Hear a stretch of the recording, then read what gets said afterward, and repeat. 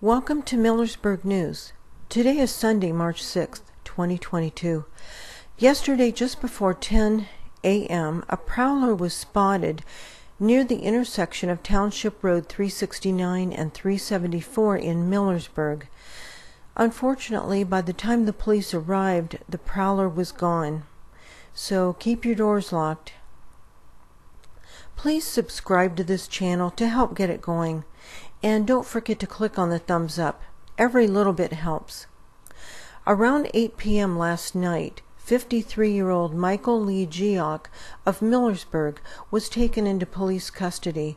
There had been a warrant out for his arrest for failing to appear. Let's pray for everyone involved in yesterday's police report. Our Heavenly Father, even though the prowler wasn't caught, you know exactly who it is and what their intentions were. You know the hearts and minds of those arrested yesterday.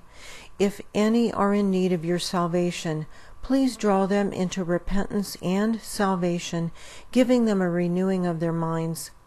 Please bring salvation, justice, and healing to all involved as well as their families.